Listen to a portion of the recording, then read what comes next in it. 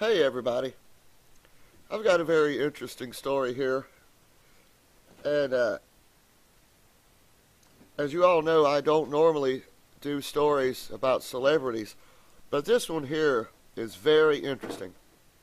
NASCAR race car driver Kurt Busch testifies that ex-girlfriend is an assassin. Now, this reminded me of the Scott Stapp story where he claimed that he was a targeted individual and all that stuff. And the first thing you think when you read a headline like this is Kurt Busch in his right mind? Is he just making this up, or what's going on here? That's Kurt Busch, and that's the girlfriend, Patricia Driscoll.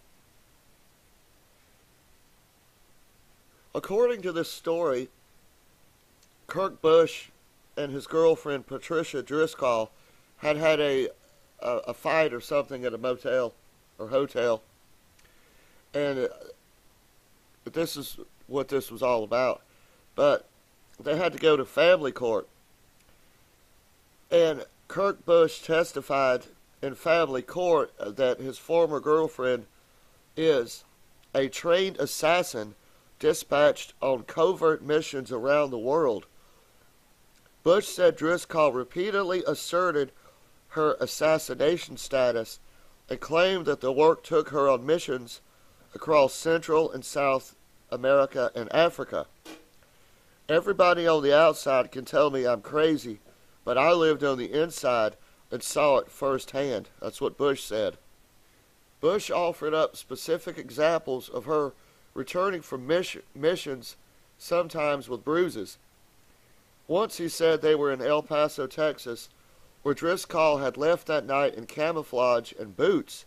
She returned later to the hotel at which he was staying wearing a trench coat. Under it, she was wearing an evening gown splattered with blood and other matter. Driscoll claimed that she was a trained assassin who had killed people, including drug lords. Driscoll lives in Elliott City, Maryland. She heads two organizations, both of them based in Washington, D.C. One of them is Armed Forces Federation. The other is Frontline Defense Systems. And on that website, it says she spent the majority of her career in the narcotics and intelligence world. This is her Wikipedia page here. It says business executive.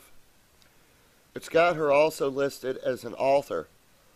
But when you scroll down right here and look at professional life, on October 21st, 2003, Driscoll testified before the House Subcommittee on Rural Enterprise, Agriculture, and Technology to discuss difficulties small businesses have in regards to contracting with the Department of Homeland Security. And that leads us to Frontline Defense Systems, where the operator meets the innovator.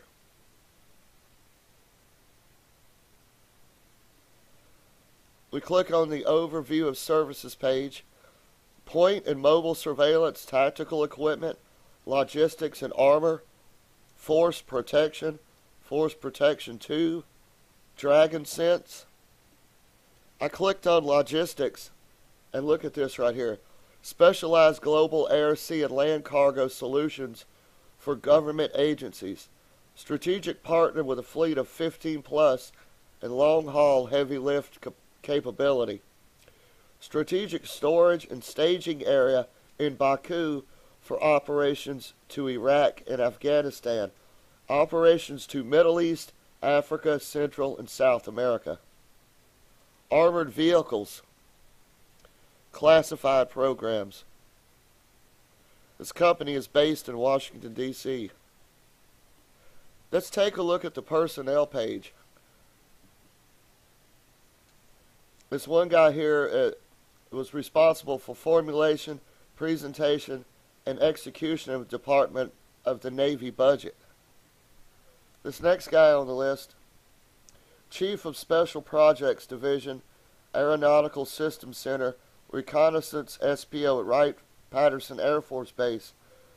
This organization, also known as Big Safari, with its detachments and operating locations, is responsible for the acquisition, modification, and worldwide logistics support of special purpose weapons system as directed by the headquarters U.S. Air Force.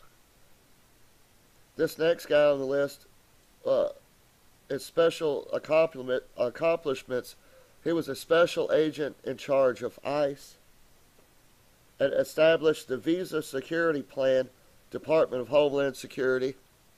This next guy retired from the National Reconnaissance Office, Air Force Space Warfare Center, Director of the Data Fusion Facility, Director for Special Projects. He was designated a super user for Joint and Service IW programs. He coordinated and led a teaming of the NRO, CIA, DIA, and SOCOM to work special projects against deeply buried underground targets. Last but not least is Miss Patricia Driscoll. Patricia has spent the majority of her career in the narcotics and intelligence world. While working abroad, many issues came up at home that brought her to Washington, D.C., where over the last 9 years she has developed strong relationships in the House, Senate, and the White House. Her strongest allies are the Armed Services Committee, Appropriation, Ways and Means, the Homeland Security Committee, and the Intelligence Committee. This is a very interesting story here. This has been Unraveling the Matrix. Hit like, share. Thanks for watching.